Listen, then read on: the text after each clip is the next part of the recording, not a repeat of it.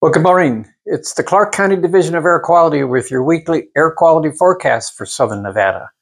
It's a busy week, a lot going on. We've had these wildfires burning in Arizona, Utah, and California that are bringing smoke this way at different times.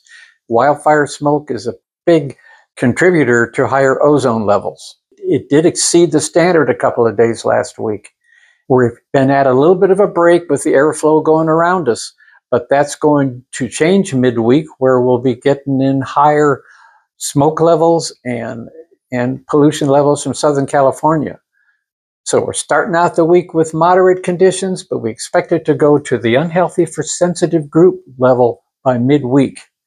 Do stay tuned to the website for information on updates to the forecast and the current conditions. Stay safe out there.